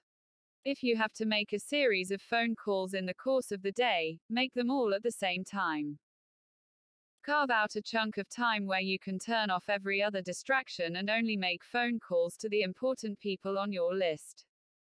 Write down the name, number, and subject of each person that you need to call. Schedule phone calls as religiously as you would schedule a meeting with your boss. If it is an important call, write out your agenda for the call so that you are working from a list when you are talking to the other person. There are few things as exasperating as getting off an important phone call with a difficult to reach person and discovering that you have forgotten to cover an important point because you didn't write it down. Be polite and professional. When you call another person, always ask, is this a good time to talk? Top executives use this polite and professional phrase to open up a phone call, even pre-arranged, scheduled phone calls. If an emergency has arisen in the interim, it may not be a good time to talk, after all. If you try to forge ahead with your conversation at that point, the other person will be unable to pay close attention. So always ask, is this a good time? If the other person says it is not a good time, offer to call back later or ask the person to suggest a time that would be more convenient. This is a simple way to show courtesy and respect, and it will be appreciated. Never assume that the other person has the time to talk to you at this moment, no matter what you have arranged earlier. Avoid telephone tag. Do everything possible to avoid playing telephone tag. Set up telephone appointments exactly as you would set up a face-to-face meeting in the office. When you call people, leave a specific time and number at which you would be available. When people call you, and you can't always speak with them, have your secretary get a call back time that is convenient for the caller. It should be during hours when you will be in your office or available by telephone so that you can return calls on time. Use the telephone as a business tool. Get on and off the phone quickly. Get straight to the point. Be polite and friendly, but businesslike and result-oriented. The more precise and prepared you can be about the time and content of your telephone conversation, the more you will get done, faster, and the more productive you will be in every call. Conduct effective meetings. Fully 25% to 50% of management time is spent in meetings of all kinds. These may be one-on-one meetings, brief meetings in the hallway or while going in and out of the office, or more formal sit-down meetings in an office or a meeting room. Unfortunately, 50% or more of meeting time is wasted. Meetings consume enormous amounts of time and produce little lasting value. However, meetings are also a key management tool and must be used effectively. Calculate the meeting cost. Make sure that you have a good reason for calling or attending any meeting. Look upon each meeting as a business investment. Look upon a meeting as carrying a cost in managerial and staff time and wages. Take the combined hourly pay of the people in those meetings and realize that you need to get a return on your investment of this amount of money. If you have 10 people in a room who earn an average of $50 per hour, then it is going to cost $500 out of the bank account of the company for a 1-hour meeting. If someone wanted to spend $500 on a project and came to you for approval, you would want to know what the company would get from this expense. You would probably want to think about it for a while before you approved it. You might even demand more information and details before you are comfortable authorizing an expenditure of this size. Treat each meeting the same way. Avoid unnecessary meetings. Always ask if this meeting has to be held at all. Whenever a meeting is unnecessary, it is necessary not to have the meeting. If you personally don't need to attend the meeting, then don't attend. If you are organizing the meeting, ask yourself who is essential to the meeting, and invite only those people. Refrain from inviting people who don't need to be there just to make them feel good or important. Prepare an agenda.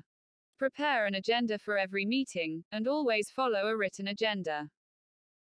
Prioritize the items on the agenda and deal with the most important ones first, in case you run out of time. As the meeting leader, your job is to keep the discussion on track and push for closure on each item before moving on. Start and stop your meetings on time. If you have people who are chronically late, you might consider locking the door shortly after your start time. Another strategy is to assume that the latecomer is not coming at all and just begin the meeting. Once the meeting begins, ensure that there will be no interruptions while you are in the meeting. In his best-selling book What Got You Here Won't Get You There, Marshall Goldsmith says that one of the biggest flaws in leadership is the tendency to dominate meetings that are attended by the leader's subordinates. Because you are the boss, everyone listens when you speak. Over time, people learn not to say anything or to interrupt, but just to let you continue speaking as long as you want, on any subject that you want. Ask more questions. In a meeting, be like the wise old owl that has 2 ears and 1 mouth. Use your ears and your mouth in exactly that proportion. Ask more questions and listen more closely than you talk or contribute to the agenda. Use a meeting to elicit the very best thinking of each person in the room, which is not possible if you are talking all the time. The best and most efficient meetings are stand-up meetings. You can hold this type of meeting, perhaps in your office, only no one sits down and whatever needs to be discussed is discussed quickly and succinctly so that everyone can get back to work. It's simple to convene such a meeting. You say, in the interest of time, because I know how busy everyone is, let's hold a stand-up meeting. That way we can cover everything and get back to work faster. Since people usually are busy, you will find that, given the right time and place, this type of meeting is very much appreciated by your staff members. As Peter Drucker once wrote, anything more than 25% of managerial time spent in meetings is a sign of malorganization. Read faster, remember more. The average businessperson today is reading thousands of words of emails, reports, news stories, business information, magazine articles, and other data. To be successful today, you have to keep current with your reading requirements. We live in a knowledge-based society, and one key piece of information can have an immediate effect on your work and your decision-making. Take some time to be selective about what you read. The best time saver in the world of reading and keeping current is the delete button on your keyboard. Use it early and use it often. Resist the temptation to spend time reading things that are not of immediate value or relevance to your life and work. Learn to speed read. You cannot avoid all of the incoming information, but you can sort it and go through it at a time and place that makes sense to you. One of the most important skills you can develop is to learn to speed read. If you have never taken a course in speed reading, you should do it now. This one course will allow you to triple your reading speed and level of retention, probably in the first 2 lessons. The technologies that have developed in speed reading are quite phenomenal, and anyone can learn how to read 500 to 1000 words per minute with high levels of comprehension. Bunch your reading. When you come across valuable items, summaries, or pieces of information on the internet, print them out and put them into a file, or put them aside in a separate digital file on your computer for reading later. Instead of task shifting, that is, switching away from the work that you are doing to read a recent piece of information, put it aside to read at a later time. Once you get into the habit of doing this, you will be amazed at how much more you read, and how much more attention you can give when you do read that material. With regard to newspapers especially, you can either have the most important information published in newspapers come to your computer on a daily basis, or you can read the paper version. In either case, skim quickly and read only what is relevant to you. In news reporting, the most important information is usually in the headline and the first paragraph. Very often, you do not need to read all the details in the story to understand exactly what has happened. Read selectively. Magazines are designed and crafted in a way to get you to read through the magazine page by page. This is so that you will get the maximum exposure to the advertisements in the magazines. It's the same with newspapers. For this reason, you must read magazines, journals, newspapers, and newsletters selectively, reading only what is relevant and important to you. Review the table of contents and go straight to the articles of interest to your life and work. A great technique for printed materials is called rip and read. Rip out the articles that you want to read, put them in a file, and carry the file with you to be referred to later, when you have downtime. Review books carefully before deciding which ones you want to spend time reading. You can subscribe to book review services, both in print and online, and get the very best ideas from any book in just a few minutes. Just say no. The best way to save time in your reading endeavors is to make a decision not to read something at all. By carefully screening the material's foreword, table of contents, the introduction and information about the author, or the index, you may find that the book or journal is not of importance to you. In that case, discontinue reading or discard it completely so that you can free up more time to do things of greater importance. Develop a system. Over the years, I have developed the rhythm and habit of reading 3 or more hours each day on subjects related to business, economics, politics, and personal development. That amounts to more than 150,000 hours of reading over the course of my career. With the information that I accumulated, I have been able to write more than 60 books, including this one.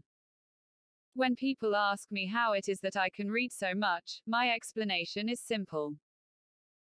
I organize my reading and work away at it a little bit at a time, minute by minute, hour by hour, flight by flight, and whenever I have a period of free time, such as in an airport lounge waiting for a plane.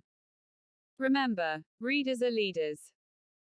It is not possible for you to keep current with your field and be on top of your industry unless you are feeding your mind, continually but selectively, with the information that is being generated today by some of the smartest people who ever lived. Invest in personal development. The most important thing you do to increase your value, improve your results, and make yourself more important to your business is to become better and better at the most important things you do. Self-development must be an ongoing and continuous part of your time usage every day. It is a key time management function that can put you on the path to the executive suite and beyond. Find the time within your schedule to continue growing and developing. The basic rule with regard to personal development is that you can go no further than you have gone today with your current knowledge and skill. To go further and advance your career, you have to gain more knowledge. You have to learn more to earn more. Continuous and never-ending improvement. Work on developing and improving yourself every day. If you were to read something for 1 hour a day that improved your ability to do your work, that would put you in the top 1% in our society within 5 years. Listen to educational audio programs when you are traveling in your car. Today, virtually all of the finest information and ideas that have ever been assembled in English, or in any language, are available as audio recordings on CDs or downloads to a smartphone or tablet. The average commuter spends 500 to 1,000 hours per year in the car. That's 12 or 20 40-hour weeks, which is equivalent to 1 or 2 university semesters. This means that you can get the benefit of almost full-time university attendance by simply turning traveling time into learning time. If you are not listening to audio programs in your car or when traveling, you are missing out on one of the great learning opportunities that exist today. Attend seminars taught by experts. Attend seminars and workshops given by experts in your field at least 4 times a year.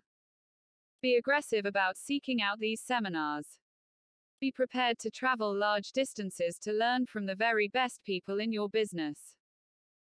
The key is for you to attend seminars taught by people with practical experience who have already achieved success in their field. Try to avoid lectures and seminars from university professors who write from their ivory towers. They have seldom been in the trenches, and what they teach tends to be academically correct but practically useless. There is almost no way that you can apply their ideas to get better results in your work. Organize your workspace. One of the great time management tools is to work from a clean desk and in an organized workspace. Just as an excellent chef cleans up the kitchen before and after cooking, you should organize your workspace completely before you begin your work. One of the most successful entrepreneurs in recent history said that the key to his success was to always work from a clean desk. Peter Drucker observed that effective executives always have a clean desk. Everything except the one thing that they are working on at the moment has been removed and put away, which is why they are able to focus with greater clarity and get more done, of higher quality, in a shorter period of time. Put all of your documents away in the appropriate files, both physical and online. Deal only with your current task. Try to have only one item in front of you whenever possible.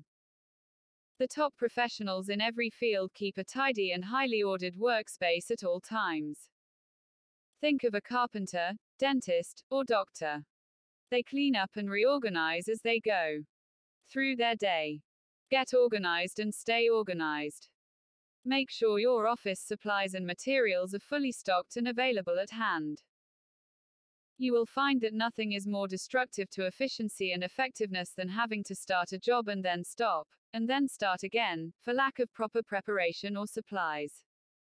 Organization increases productivity. Many people believe that they work more effectively in a messy work environment with a cluttered desk. Yet every study that has been done with people shows that when they are forced to clean up their work environment so that they have only one task in front of them, their productivity doubles and triples, usually overnight. People who work with cluttered desks are found to spend an enormous amount of each working day looking for the materials they need among the clutter around them. Psychologically, the sight of a cluttered desk or office provides subconscious feedback that reinforces your perception that you are disorganized.